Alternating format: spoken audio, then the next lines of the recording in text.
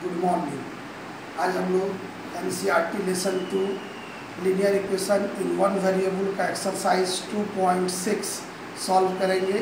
First question उसका है, first question है 8x - 3/3x = 2। इस तरह का क्वेश्चन है तो हम क्या देख रहे हैं, यहाँ वेरिएबल न्यूमरेटर में भी और डिनोमिनेटर में। तो पहले इसको हम लोग क्रॉस मल्टीप्लाई करेंगे, ये 6x, फिर इसको हम लोग अरेंज करेंगे 2x = 3, x = 3/2। ये इस तरह से सॉल्व करेंगे। इसका क्वेश्चन नंबर 1 था। 2 नंबर है 1 से लेके 5 तक सेम है। 6 नंबर जो क्वेश्चन है वो बेस्ड है, एप्लीकेशन बेस्ड क्वेश्चन है। The edges of Hari and Harry are in ratio 5:7। Edges of Hari and Harry, ratio of edges दिया हुआ है 5:7। Late हरी's age = 5x and Harry's age = 7x।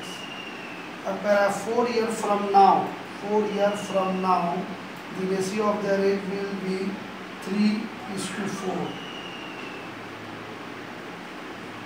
After 4 years Harry's age बढ़ जाएगा 5x + 4, Harry's age बढ़ जाएगा 7x + 4। According to question दिया हुआ है Harry's age equal to 3:4। That means 5x + 4 by 7x + 4 equal to 3/4। फिर इसको हम लोग सॉल्व करेंगे। 7 नंबर भी इसी तरह से है, इसको सॉल्व कीजिए। सॉल्व करने के लिए क्रॉस मल्टीप्लाई कर देंगे तो क्या रहेगा 4 × 5x + 4 equal to 3 × 7x + 4। फिर इसको करेंगे तो 20x + 16 = 21x + 12। सेम साइड में ले जाते हैं 16 - 12, ये 21x = 4 years। x का वैल्यू निकल गया तो प्रेजेंट एज हैरी का प्रेजेंट एज,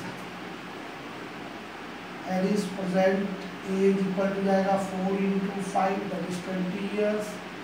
हैरी का हो जाएगा 7 × 4 28 years। इस तरह से हम लोग सॉल्व करेंगे क्वेश्चन को। इसमें सिर्फ 7 क्वेश्चन है, इसको सॉल्व कीजिए। For any doubt comment in my inbox। I will try to solve the questions for next lesson. See the next video.